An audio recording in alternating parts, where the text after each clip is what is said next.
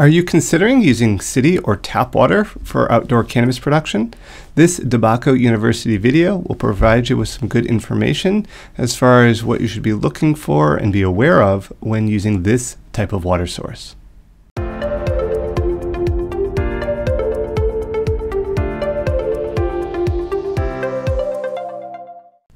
All right, let's get into using city or tap water for outdoor cannabis production. Well, first off, you need to test the base water. No matter what the source you're using, you need to have an idea what the base source has for a starting point. This can include the parts per million, the AC, the pH, the temperature, which all can be very easily determined with a quality water meter. Specifics for city water, though, include what type of antimicrobial is being potentially added to that water. So chlorine, fluorine, chloramine, or other. Definitely things to be considerate of when you're talking about city or tap water, also sometimes called drinking water. And there's some tests available here that we can see. Now, why is chlorine used? So it's a very common additive added to city or tap water. Chlorine is a cheap disinfectant that is effective at removing microorganisms, infections, protozoans that can develop in the water supply. So this is why it's added for these purposes. It's a good thing that it's added. We want to be mindful of this if we're looking at irrigating plants or potentially using a supportive microbe environment.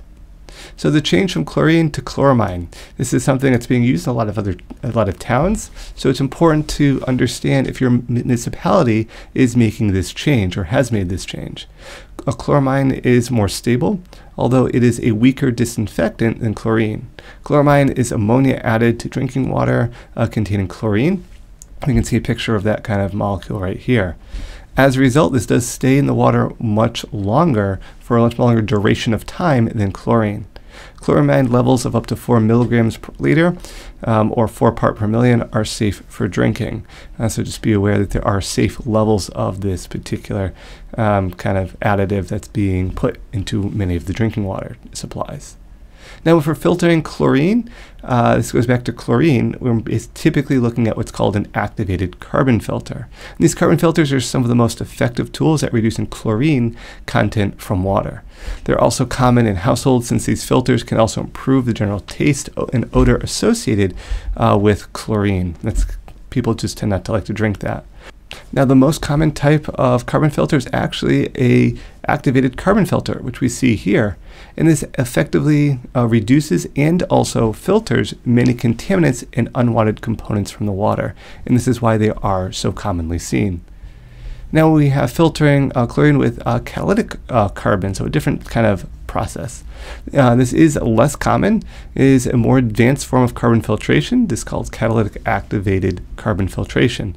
This process has a higher capacity for chlorine reduction and can effectively reduce chloramines as well. So keep in mind that just because, it's a carbon filter, we should try to find out a little bit more of the specifics, and this is why one may cost more than another. And we're filtering out that chlorine again, focusing on that in particular. A lot of people will use faucet-mounted filtration systems. And this is an activated charcoal filter to treat tap water. These are not advised simply because they're small size and rate which the water is emitted.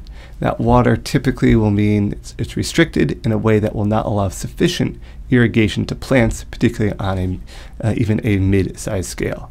Both due to these factors, it means the less chlorine is filtered out than with an activated carbon filter used in more kind of comprehensive and large filters.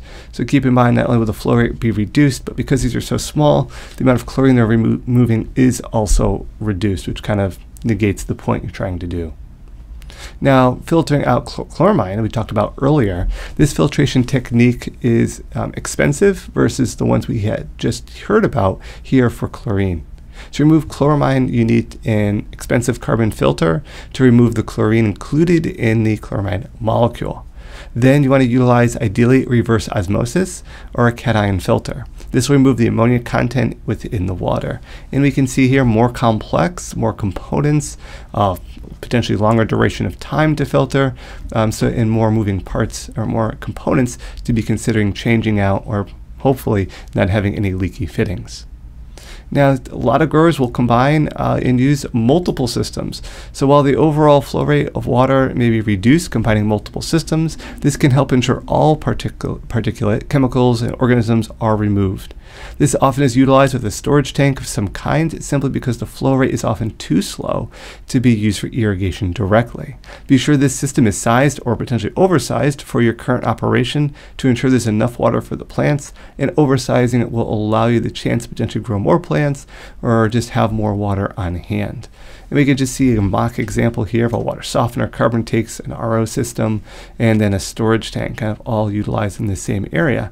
So it's important to keep in mind that there can be a lot of components, but a lot of this depends on what your starting water actually has. So doing that initial test is very important because it will help direct you as far as what system you might want to consider utilizing for your plants.